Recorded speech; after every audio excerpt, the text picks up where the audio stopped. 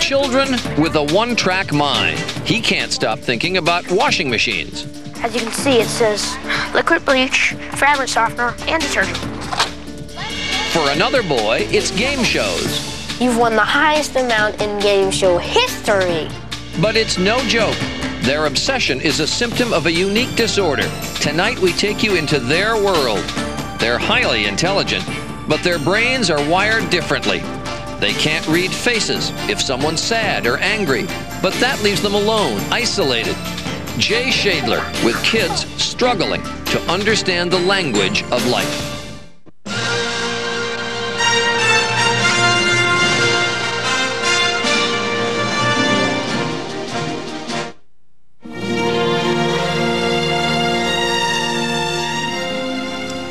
Imagine, if you can, looking at a face and not having a clue what that person was feeling, not knowing whether he was mad or sad, happy or anxious.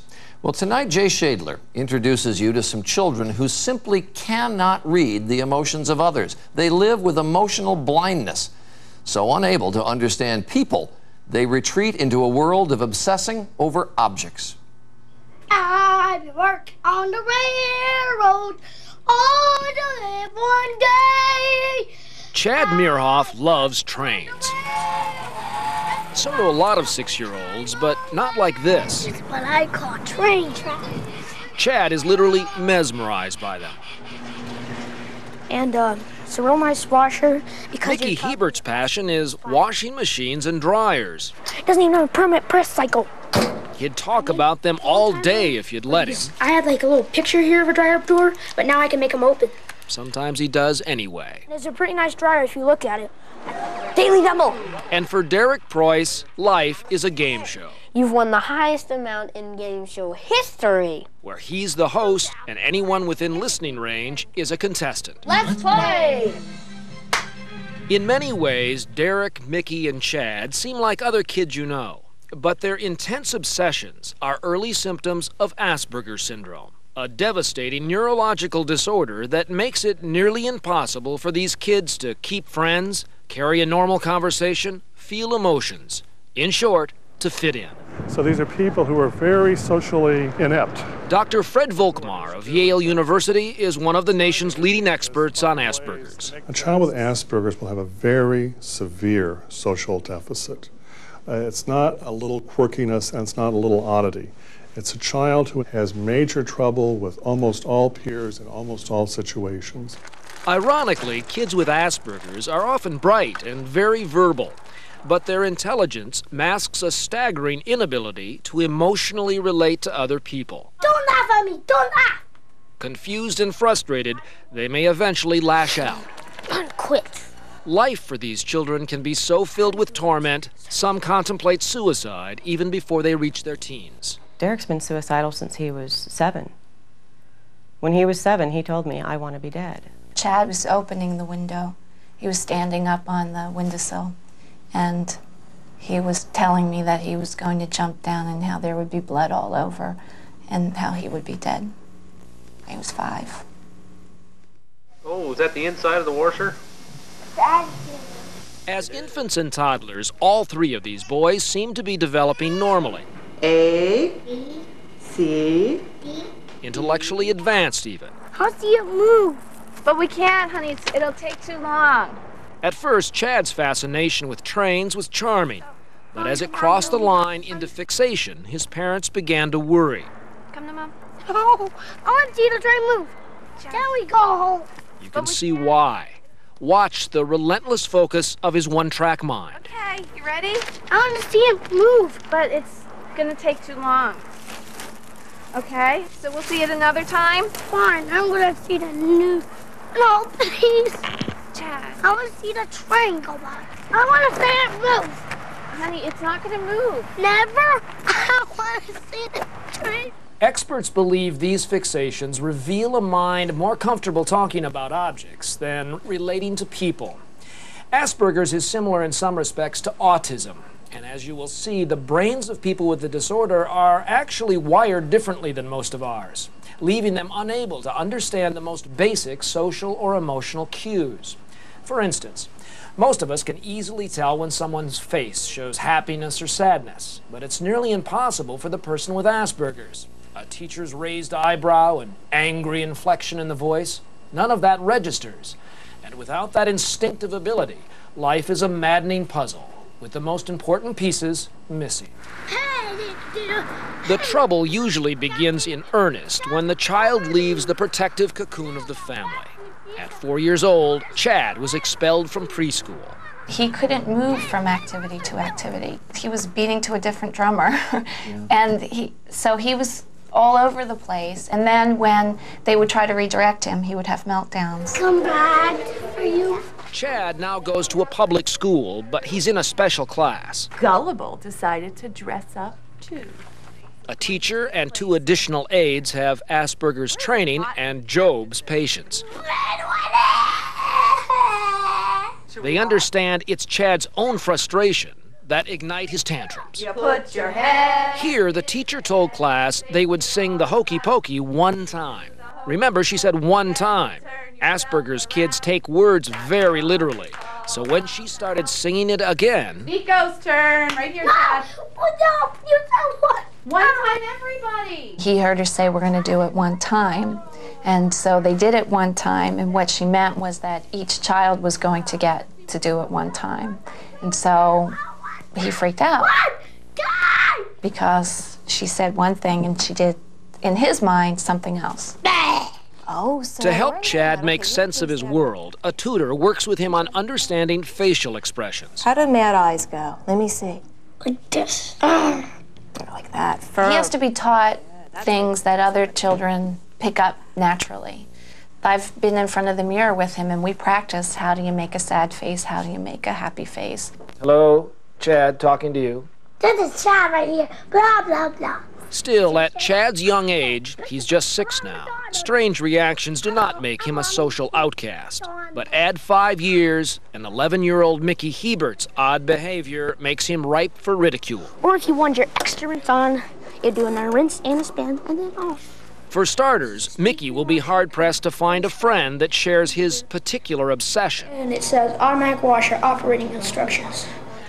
That game is so lame, there's nothing to it. Combine that with this kind of behavior in school, Forget it. and it can be a ticket to exile. I don't want to. Like most kids with Asperger's, Mickey has poor motor skills. Add to that a weight gain, a side effect from the powerful antipsychotic drugs he must take, and gym class becomes a lonely torment. Don't touch me. Frustrated now, his actions become more bizarre, Hands off me. isolating him even further. By math class, Mickey can barely contain himself. If it weren't for a special aid supplied by the school, it seems either Mickey or his classmates would burst. Aww. Because he's gone there all his life, kids are very patient with Mickey. But as he gets older, we notice that they're maybe becoming a little less patient with him. They're tired of trying to understand why he does some of the things he does. Some kids say I'm stupid, and I'd say to them, well, you're stupid, pal. I know that I'm not stupid. These are kids who have a strong desire to make relationships, who want to fit in, who want to have friends, and who over and over again have the repeated experience of failure. Derek Preuss. I am a kid with Aspergers. No one can stop me from being a kid with Aspergers. The only thing that can help me is if you understand this. If you just take a step into my shoes, then you'll understand what it feels like to be a kid with Asperger's. But to walk in those small shoes requires a glimpse inside his young mind. We brought Derek to Yale University, where scientists have been studying the brains of people with Asperger's. Remember to look through the mirror, okay? All right. Okay. First, the researchers conduct a scan of Derek's brain, while showing him a series of pictures of human faces. Derek, you're doing wonderful.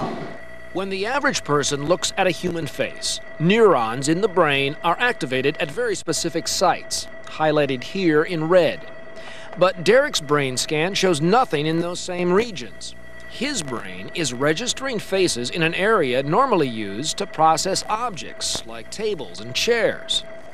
Now watch this. Derek is set up with a tiny camera rigged to a baseball cap and focused on his eyeball, allowing scientists to track exactly where he's looking. Then he is shown several scenes from a movie. Kids, sit down.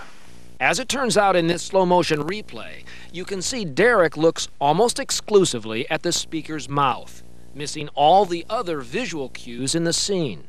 By contrast, this is how our producer saw the scene.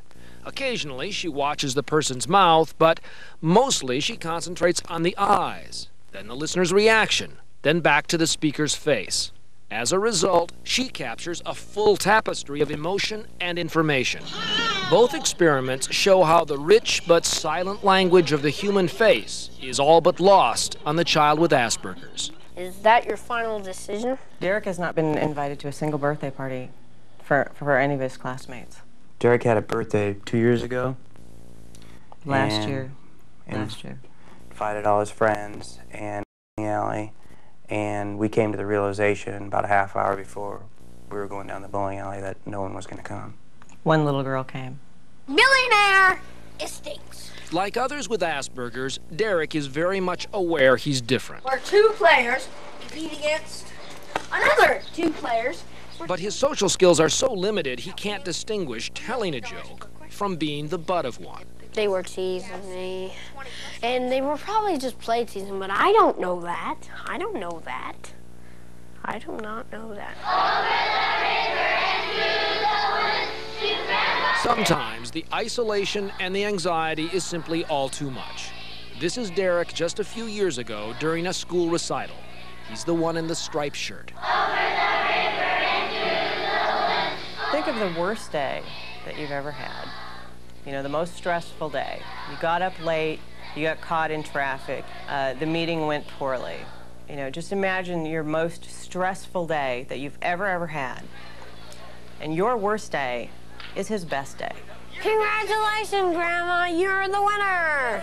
And so Derek retreats to the comfort of his make-believe game shows. The bad thing about it is that the clothes will fall out when it's spinning. That's pretty much why they put a door on them. Mickey to his appliances, and Chad to his trains. I've been working on the railroad. Oh. Inside their obsessions, there's no need to explain the strange truth about their lives. Just because they're singing solo doesn't mean they want to be alone. Yo, yo, yo, fee, fi, video, yo, jumping on the almond. Yippee! Excellent, all right. You can find more information on Asperger's on our website at abcnews.com.